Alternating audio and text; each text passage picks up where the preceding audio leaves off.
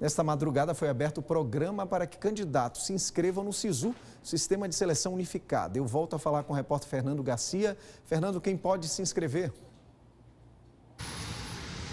Olha, todo candidato que fez o Enem no ano passado, o Exame Nacional do Ensino Médio, pode e deve se inscrever.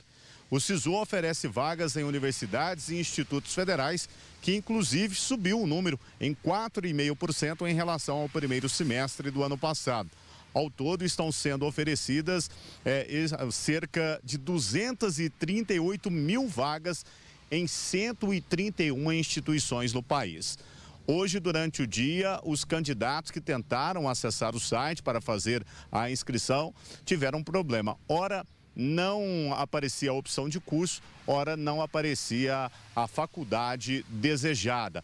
O MEC informou que uma equipe de técnicos está trabalhando para poder receber e resolver o problema para receber as inscrições no menor tempo possível. Para se ter uma ideia, Alexandre, só em Uberlândia, a Universidade Federal oferecerá 3.162 vagas através de 89 opções de cursos.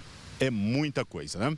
Alexandre, ainda há pouco, no Outro Vivo, eu disse que o governo de Minas Gerais vai gastar, informou estar gastando 2,3 bilhões, ou seja, 2 bilhões e 300 milhões de reais para quitar o 13º dos servidores do Estado do ano de 2015. Entenda, por favor, 2016. O ano passa tão rápido que a gente nem se dá conta. Boa noite, Alexandre.